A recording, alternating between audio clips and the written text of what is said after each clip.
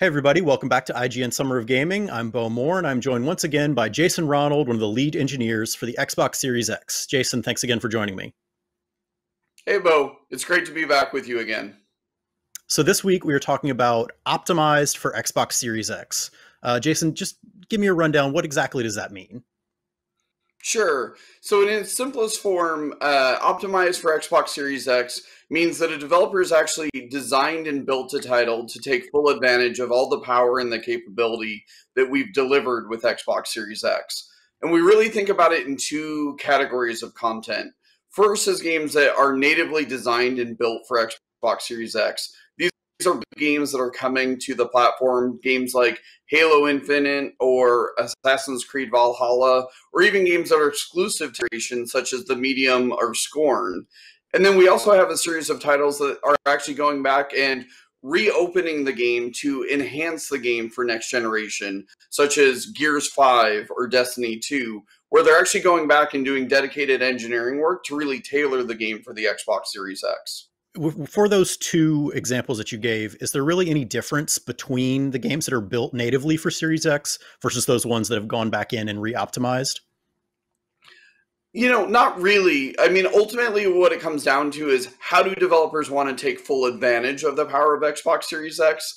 And for games that were really designed to push those next generation boundaries, a lot of times they make different design decisions or different content decisions to really make sure they're taking full advantage of that. Whereas for titles that have already previously been released on, say, Xbox One, they're really looking at optimization opportunities as opposed to going back and rebuilding the game from scratch.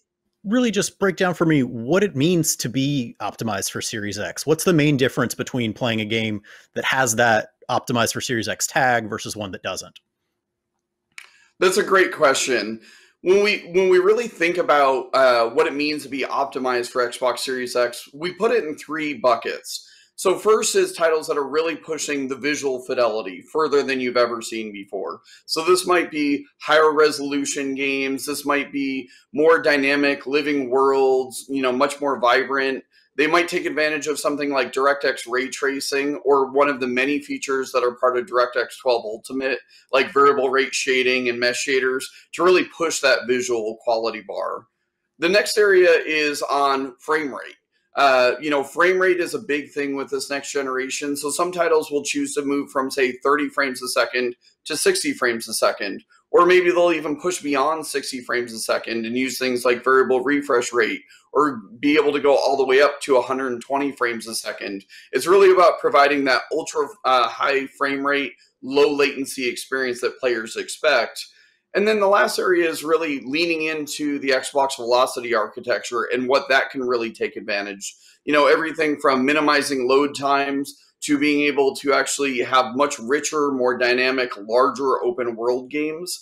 These are all different opportunities that developers can choose from, but it's ultimately up to the developer to really customize and tailor their game to what their players expect. So for all of these different things that you just laid out, is there any sort of actual feature checklist that a game has to meet in order to be considered optimized for Series X?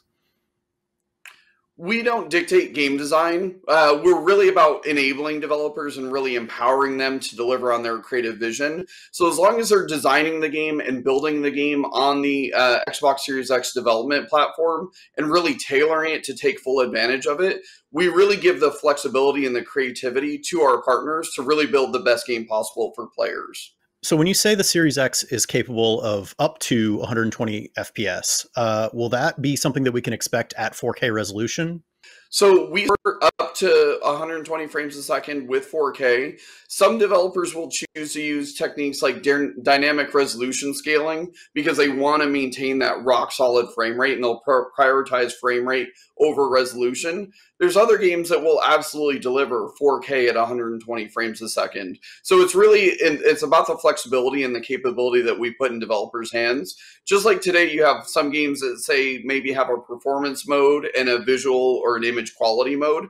Some titles will choose to do that as well. So it's really about that flexibility from a developer's perspective. So for the games, for the developers that are going back to update their games, what kind of development work really goes into taking a current gen title and giving it that extra bit of polish to make it an optimized for Series X game?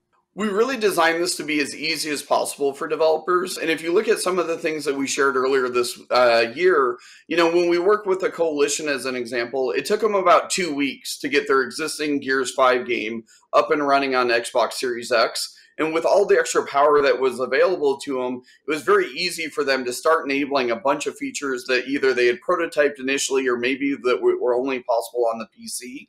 And then it's really about how do I squeeze as much performance out of the platform as possible, or what are the opportunities that I really want to go dive in on.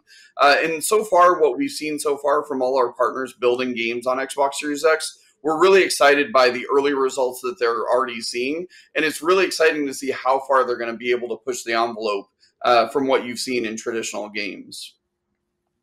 So is Optimized for Series X something that we can expect to see on every single first-party Xbox game going forward? So as we've said, like all of the Xbox Game Studios games moving forward will work both on Xbox One as well as Xbox Series X. And our first-party studios are absolutely pushing the boundaries. And there's some exciting opportunities with, for example, previous games that have already been released, like Gears 5, which we talked about. But I'm really excited when we can start showing some of the things that are happening with Halo Infinite, where they've really designed the game with a lot of the capabilities with Xbox Series X in mind. And we're excited to share more of that later this year. Cool. Well, thank you so much for joining me, Jason. And for more Xbox Series X, keep it right here on IGN.